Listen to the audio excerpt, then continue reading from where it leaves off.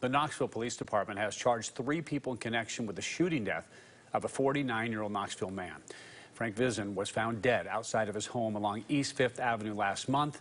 The KPD issued warrants for 29-year-old Devontae Golden, 29-year-old Deshaun Johnson, 30-year-old Lawrence Stenson in connection to that shooting. All 3 being charged with felony murder. According to police, the shooting happened during what appeared to be an attempted robbery that resulted in Vinson's death.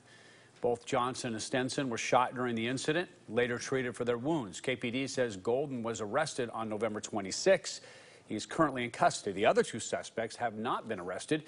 Anyone with information on Johnson or Stenson's whereabouts, you are urged to contact the East Tennessee Valley Crime Stoppers at number 865-215-7165.